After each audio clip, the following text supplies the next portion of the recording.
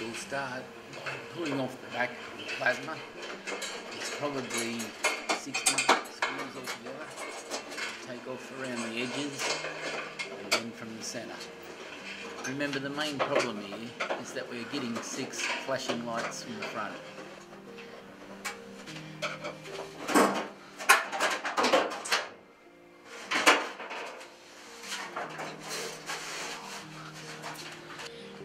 So if you look right here, you'll feel that the power supply comes in from here. It moves its way across, and this is the power board that turns it from AC into DC. Feel across the top of these capacitors and you'll find one here. It's actually got a little small one. Big I guess. That's the one that's giving the trouble. And as you can see, there's quite a lot. Best case scenario, we'll take a picture of this so that we know exactly where all the wires go back. And even now, just looking, I can see that capacitor presents itself and has to be eliminated immediately. Frank, not the time or the place. Good idea. I was starting over to ensure maybe cheaper gloves, dishwashing gloves even. Right, now we take the board, we'll have a look at it, and I think it's becoming painfully obvious that this particular we can actually find these numbers because they do on the motherboards imprint numbers on each one of the items on the motherboard, and if you flip it over you will find that similar item on the other side. So we'll just bring this out to our workbench. Dickhead. What? I'm talking to my video. So we'll unsolder these two and we should be sitting on them.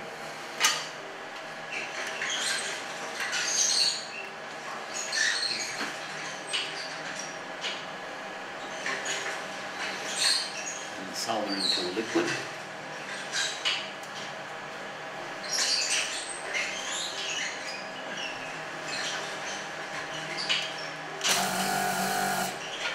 And then voila, it's ready to replace.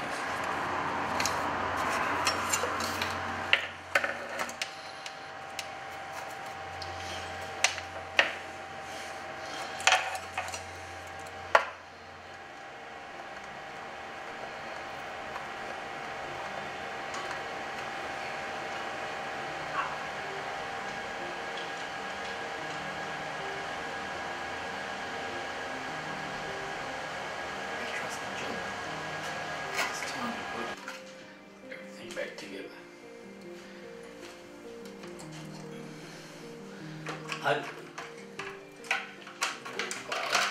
Upon further looking for these capacitors, I found another one here that seems to have a short lump. We're going to follow through and replace the alternate power supply breakdown panel board and replace it with another capacitor. And I feel much more comfortable replacing the two. They both had small signs of lumps. The other two feel quite okay. We'll take off the support arm.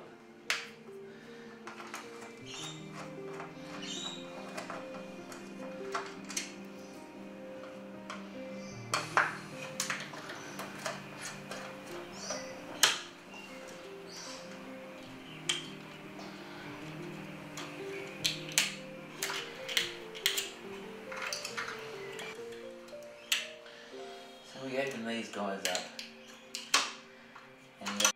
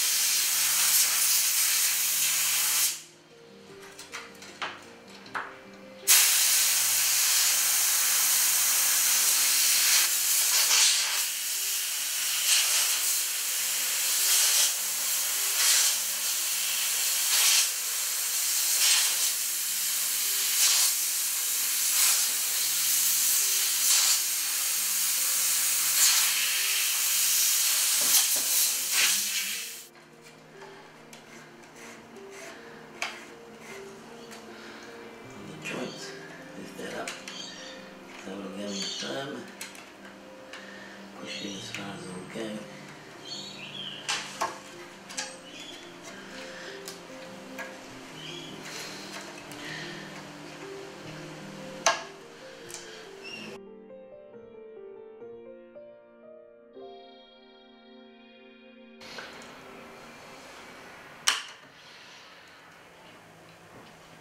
We've just blown out the motherboard on the Y axis and it looks like the green light's up. It's looking like she's going to be good to go. We've also checked the board on the other side of the TV and it shows the diode. It says it's good to go. So I guess now we can put it all back together.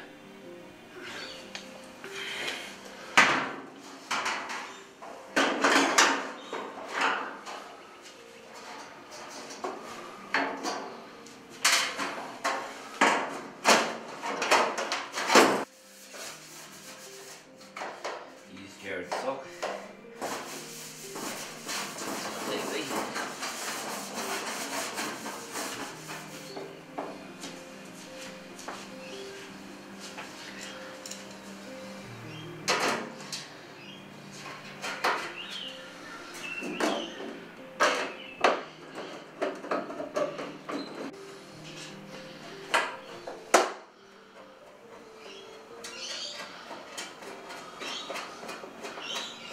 My cat. Okay, so the wall bracket suffering cat fur. Last time I did this, I put one upside down and just cleaned the cat fur off a few of these cables and reinstalled them. Yep, bring it back to the top. Well, I hope you've enjoyed watching this tutorial on what to do and what not to do to repair the basic fixtures associated with plasma or even LCD.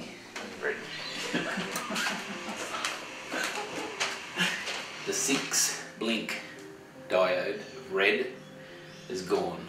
That was the signal to tell us that it was the power supply within the plasma fixed.